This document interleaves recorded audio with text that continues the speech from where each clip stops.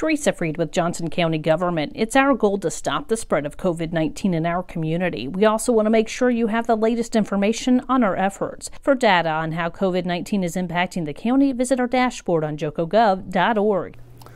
Dr. Sanmi Areola, Director for the Department of Health and Environment.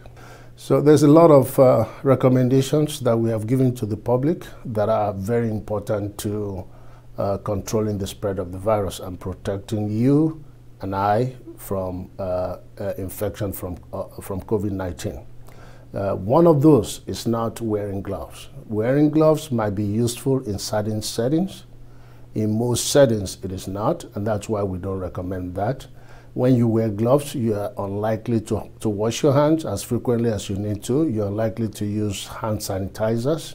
And actually, the sight of seeing people in grocery stores and other places wearing gloves, for us that are working in this field, it's really scary, because then you might be contributing to the spread of the virus or the germs.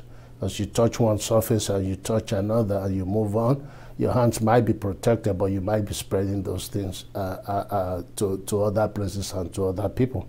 So our recommendation is for you to avoid using gloves. It's good for people in medical settings and people in in some restricted, some few businesses. Most people, we do not recommend gloves. It might be contributing more to the problem than being part of the solution. I do want people to know that still the primary mode of transmission is respiratory. So what we're asking people is to protect their face, really what we call the T-zone, which is the eyes, the nose, and the mouth. And that's why we are saying wear mask.